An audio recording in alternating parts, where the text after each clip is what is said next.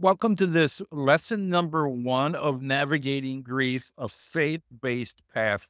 We're doing this because you're grieving. I happen to be grieving right now too. I just lost my dad a couple weeks ago. There's good dads and there's bad dads. He was a good dad. So I'm grieving the loss of my dad. I don't know who you're grieving. I'm also still grieving the loss of my oldest son. We lost him 2 years ago. We're approaching Christmas on the calendar as I record this, and my son died just a couple days before Christmas. So there's a lot of fresh feelings coming into this lesson. So please forgive me if I get a little emotional. I'm going to try not to because this is about your healing right now, not about my healing. If you missed the last lesson, it was more of an introduction. We went over everything we're going to go over here in this course. This is a 26-week course, so I'm glad you're here. I'm not glad you're here. The fact that you're here means you're grieving, so I'll take that back. I wouldn't wish grief upon my worst enemy, let alone you. I'm not happy that you're grieving, but I am happy that you're trying to do something about it. And you're taking the first step, and that's what this grief group is all about, is helping you navigate grief, get to a place where you can be happy about your life again and find fulfillment in your life and in God. And so that's everything that why we're here. Let's talk about this first lesson, the introduction to the grief journey. And if you'll forgive me, I'll have to read it word for a little bit, then we'll get into some discussion points. Grief is an experience that touches us all at some point, profoundly changing the landscape of our lives. And I know that's true. For those facing loss, the path forward can seem overwhelming. I'm Matt LaClear, and together with my wife, Cathy, we've walked in the painful road of grief. It's been a part of our life for 2 years now. We lost our oldest son just 3 days before Christmas in 2022. And right now it's 2024, November 29th. So we're starting to wrap around to another anniversary of our son's death. He died because of kidney failure. Now, this life altering experience, it brought us to this course that you're watching right now and that you're taking. We knew that in order to heal ourselves, we had to help you heal too, because we know what you're feeling. We know what you're feeling, and it hurts. Even though you have faith and even though you're born again, you still hurt because you've lost somebody really close to you. So that's what we're going to try to work our way through and get you healed to get to a place where you can smile and you have joy in your life again, because joy is coming, friend. Joy is going to return to your life. It just will. Now, let me welcome you. I did that already with warmth and understanding. This is me being warm and understanding. So if you're watching this, you may be navigating your own loss. I can't see why you'd be watching this for any other reason, for funsies. I don't think so. As you're going through your pain and as your loss, understand that you're not alone. You're just not. There's a lot of people just like you going through the very same thing. And if we can band up together, we can help each other get through what we're going through. This grief support series and this course specifically is designed to help you process your pain, learn from others, and also reconnect with faith as a source of comfort and hope in your life. So those are the official reasons why we made this group. But reflecting on your loss, it's important. So before going further, take a moment right now, even to honor your loved one. You can hit pause and say their name out loud. Write it down. If you have a prayer journal, if you want a journal to go through this course, that's wonderful. Call it your grief journal, but write their name down on your grief journal, or maybe just reflect on a memory, something that you shared with them, something that was really important to you. Grief begins with love, and holding on to that connection that you have with your loved one. Well, it's painful. There's no doubt it's painful, but it can be profoundly healing, because as a born again Christian, your loved one did not die. They just mainly moved to another location. Are still alive. So your connection to them is still alive. You don't have to bury your connection with your loved one. So one of the things that we should probably talk about just before we even go any further is, why are you here? What brought you here? What prompted you to sign up for this life group? Because understanding your reasons for doing so, it's going to provide you clarity, and it's going to be something that will provide you a goal to work towards as you're going through this course. And I can't pick your goal for you. Maybe you're looking for comfort. Maybe you're looking for guidance, or maybe just a sense of community. You just say, hey, listen, I need to be hanging out with people who are also grieving because I need somebody to talk to. Maybe that's why you're here. If that's the case, that's awesome. Well, I'm glad that you're here in that aspect and you're looking to get some healing. If maybe you're just looking to get through the grieving process in one piece, because I got really nervous after my son died, and I just felt at pieces. I had a story of, I'd say 6 months after our son died, that I was a basket case. There's good grieving. Well, there's no good, there's no good way. There's no good grief, but there's something called bad grief. And no one likes to grieve, but bad grief, it's just really hard to go through. Like I said, my wife Cathy and I, we know firsthand about grief. The loss of our son, he was 31 or 32. I can't remember anymore. It was a moment that tested every part of us. And we have 7 beautiful kids and 3 grandchildren. We have a full house. It's full of love, but every one of us was tested when our son went to heaven. We felt this deep chasm of pain. It just felt like it was just getting wider and deeper and wider every day. And it was just, for me, it just kept getting worse and worse and worse. So this series, this course that you're watching right now, it's born from moments like that where we're walking in healing now. We're walking healed. We're healed from the grieving. I don't want to say we're healed from the grieving process, but we are made whole from when our son died. And 6 months after, up to 6 months after he died, I was not whole. So what you have in front of you is me grappling with all that and with the Holy Spirit and coming up with something that could take a person that was basically rolled up in the fetal position on the floor of his bedroom, crying in agony, until I'm to the point now where I can help you with your grief. And truly can tell you this, that I have joy in my life again. And one of the scariest things about what you're going through right now is that it feels like you'll never feel joy again. And as a born again believer, you're designed to run off of joy. The joy of the Lord is our fuel. And if you feel like you're never going to have joy again, that's a lie from the devil. And if you have decided to believe that lie, even for a little bit, it can be debilitating. It's a really scary lie to buy into, that you're never going to feel joy again. It's just not true. So before we go any further, it's important that we understand grief. It isn't linear. You may have heard of the stages of grief, and we'll get into that in the next lesson, but there's denial and anger and bargaining, depression, and acceptance. But these don't follow a specific path. So if you've had denial, you can't say, okay, now I'm getting out of denial, I'm getting into anger now. Feelings may come and go and they'll overlap, and it's not linear of what you're feeling.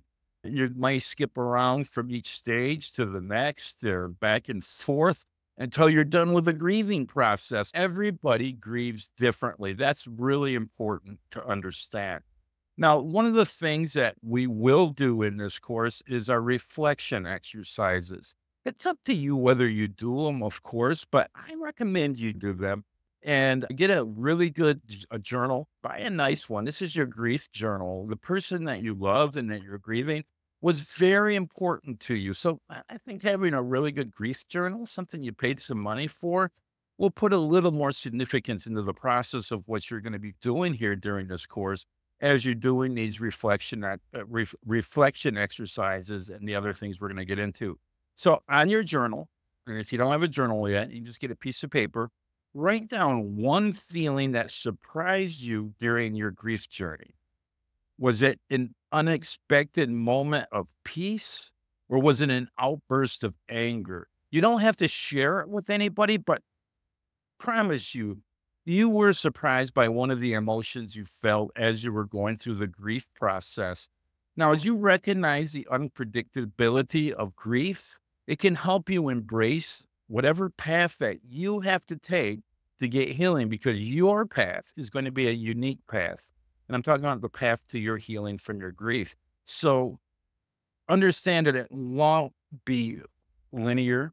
And probably the biggest thing that you'll take away from this course is finding comfort. One of the most profound lessons that we learn here on this life is that God's love for us remains, even in the darkest moments. The Bible is rich with promises of comfort and hope. Psalm 34:18 is just one example. It says, "The Lord is close to the brokenhearted." Other scriptures can also provide reassurance. John 14:1-3. "Do not let your hearts be troubled. My Father's house has many rooms. I am going there to prepare a place for you." Revelation 21:4 is another great scripture. "He will wipe away every tear from their eyes. There will be no more death or mourning or crying or pain." As born-again believers, and you're included with that if you believe in Jesus, that he died for you and was resurrected, and on the third day he was resurrected, and now is on the right-hand side of God, sitting on his Father's throne, interceding for you. If you believe that, you're born again, and your best days are in front of you. Your future is your friend. Even though it looks like this grief is something that isn't your friend, but the future is your friend.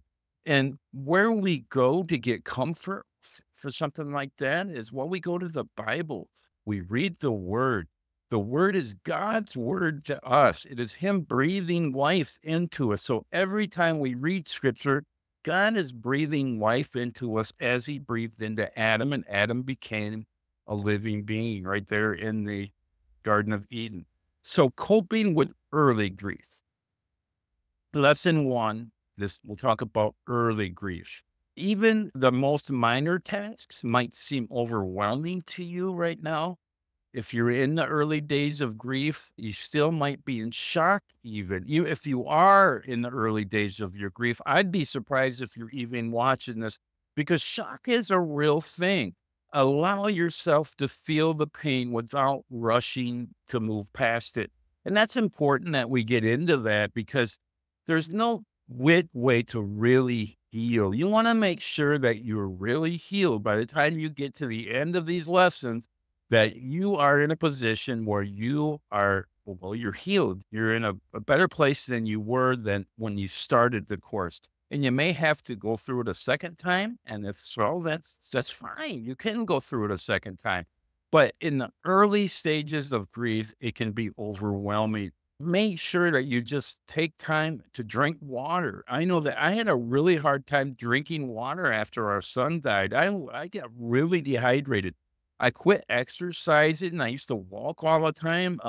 So if that's you, if you're in the early stages of grief, do yourself a favor and drink some water, and force it down yourself a little bit, at least, to get to take care of your body. Take short walks. It's really good for stress. And also listen to worship songs, as many as you can listen to. Just listen to them again and again and again until you can get to a place where you start feeling God's comfort coming in.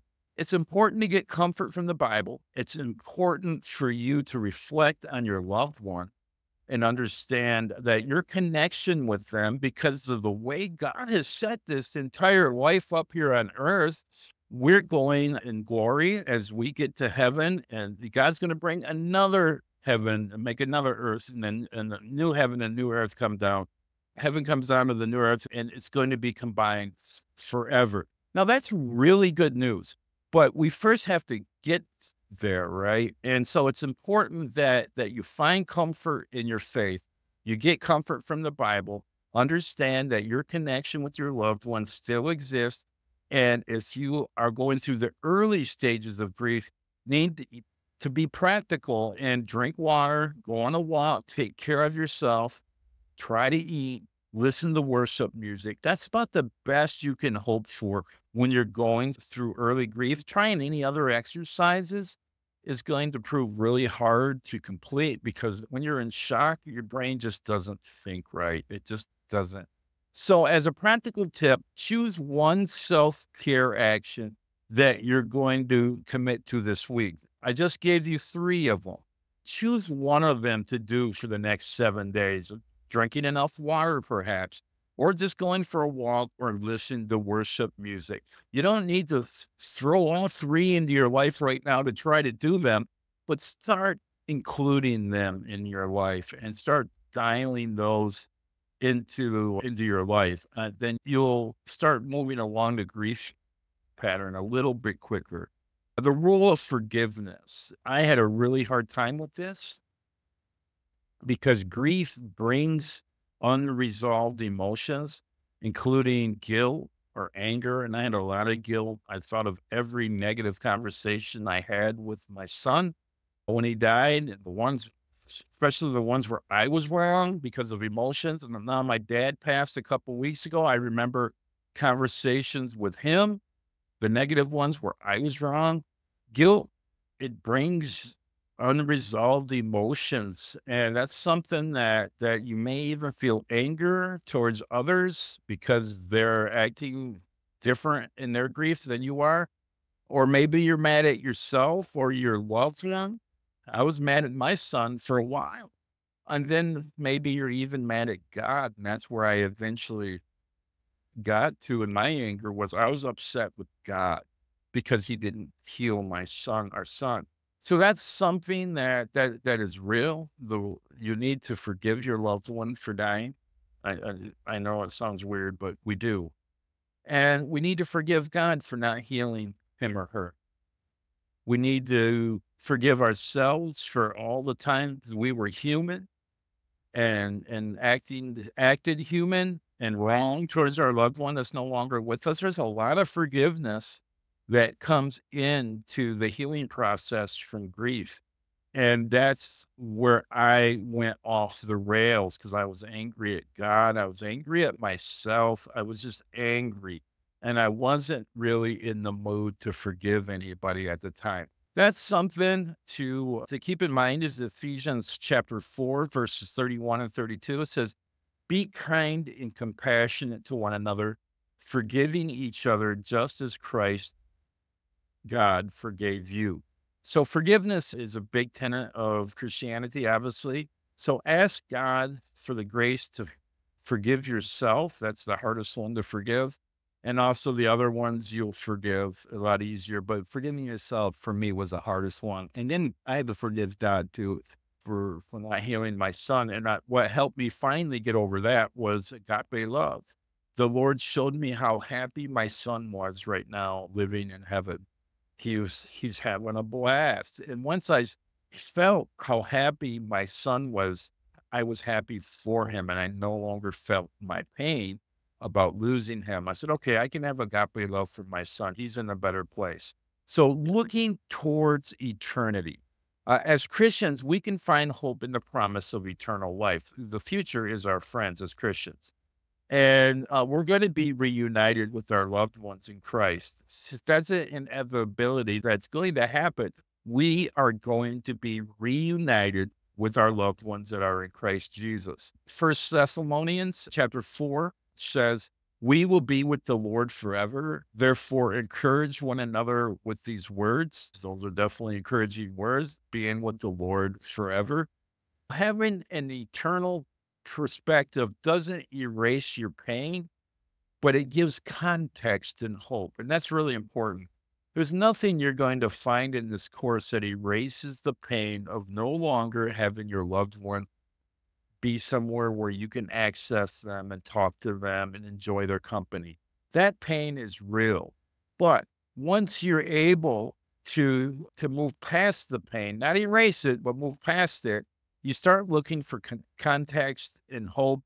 Then you start getting into a position where you'll be healed. The power of community is important. My whole church has a beautiful community of Christians who love one another. Healing often happens in connection with others. It may not be in our group as we get together for our meetups, or we get together after service and go out to breakfast some Sunday morning. The healing often comes in connection with others. I don't know why that is. It just is. So here are some practical ways to engage with your church family or your community. One way is to do what like you did is to join a grief support group.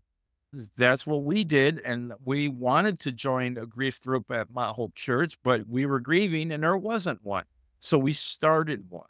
And maybe you don't go to my whole church, and maybe you feel led to start your own grief group at my whole church. That would be fine. That would be glorious. I'd be very happy if someone did that.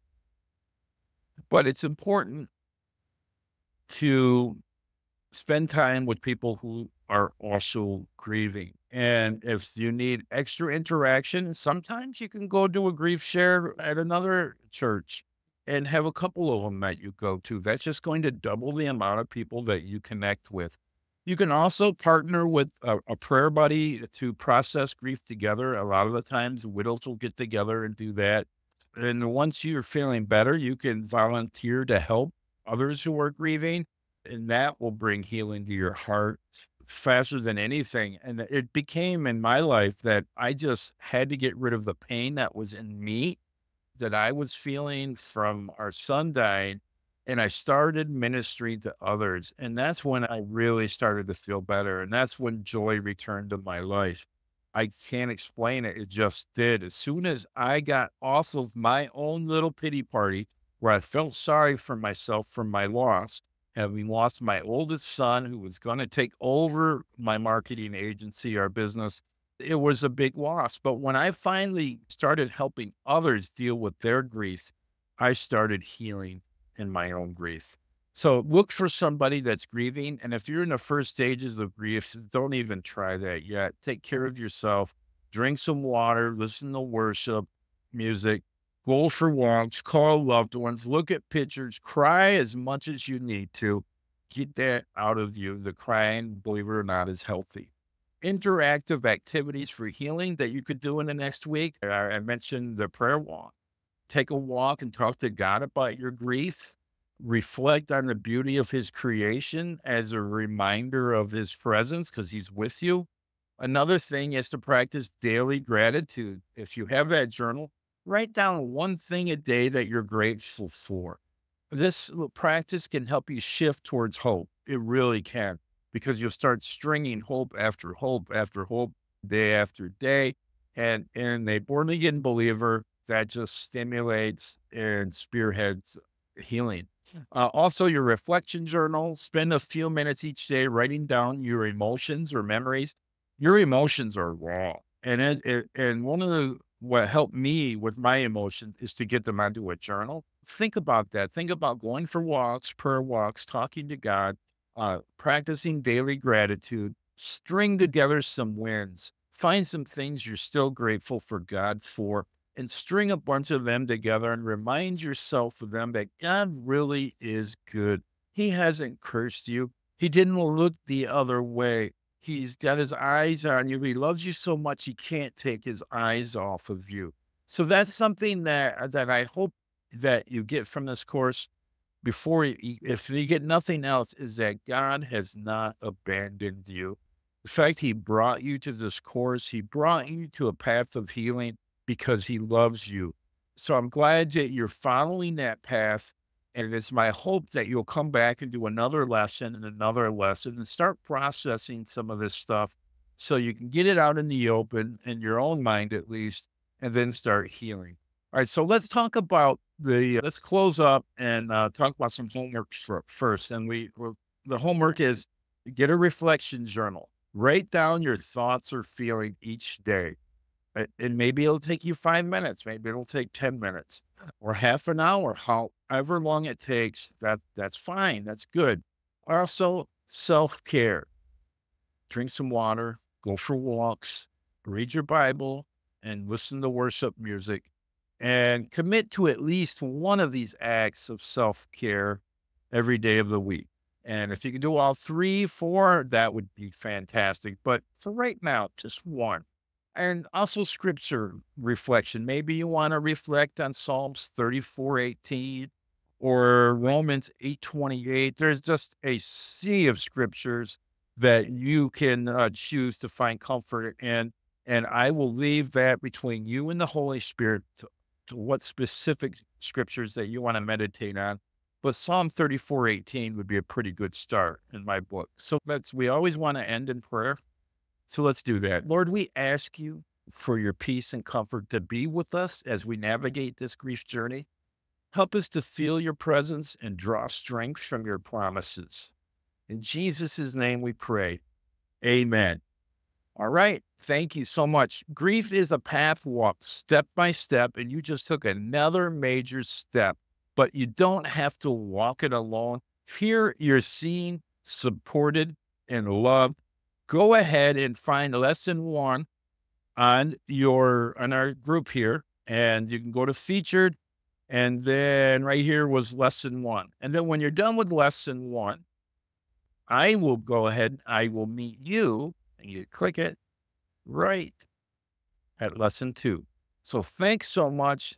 I will see you in the next lesson, and I'll see you in the group chat too, and also at church.